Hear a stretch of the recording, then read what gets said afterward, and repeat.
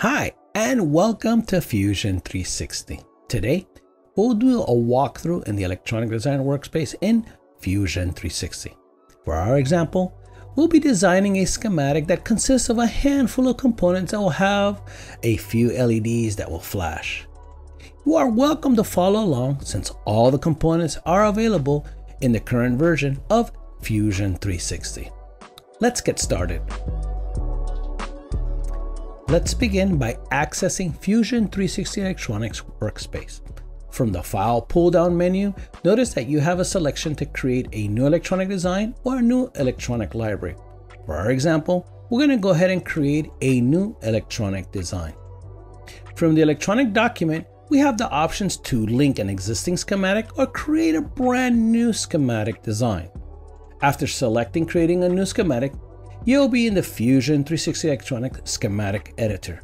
Notice that the interface is rather similar to other workspaces available in Fusion 360. We will proceed to add components to our very first schematic. Notice there are many panels on the left side of our workspace.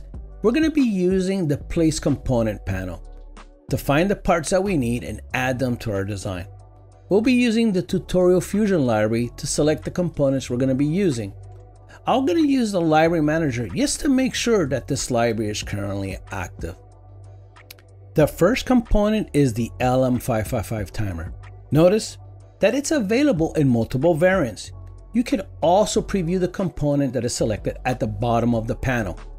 After selecting the current variant, let's drag it into the workspace. Use the right mouse key to rotate components and the center mouse button to mirror them. Go ahead and place the component. Notice you have another one attached to your mouse cursor. This is actually intentional in case you have to use the same component multiple times, such as capacitors and resistors. Since I just mentioned about passive parts, let's go ahead and start adding some to our design. I'll begin with some resistors. I'll be needing 4 of them for our design. Let's stagger them around our timer chip. Let's continue by adding a few capacitors. That's going to help our timer to work the correct mode for what we're looking for. And finally, let's go ahead and add our LEDs. Make sure to use a variant that has your favorite color. Go ahead and place 2 of them. I will pause now and use the net command to define our connections that I need to make the circuit work. Notice that the connecting points of the pins will highlight as the net approaches the pin. Make sure to begin or end your nets at that point. This will assure that the circuit is correctly connected. Don't worry if you cross net over another net. This will not be a short. They will only connect if you stop a net on top of another net. And if you do this, you're going to notice that a junction point will appear. We'll see this later throughout our design. We're going to bring in a few more components.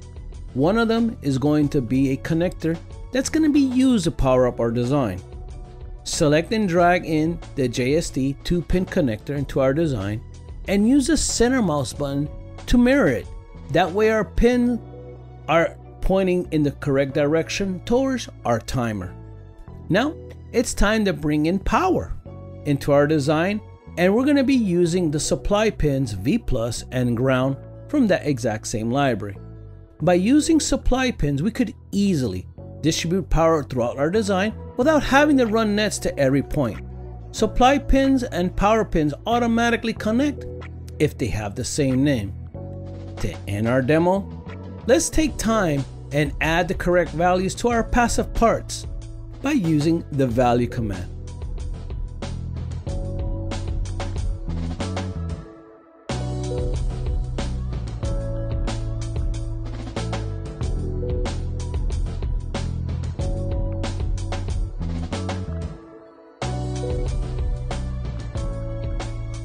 With the schematic completed, I will now create the PCB from it.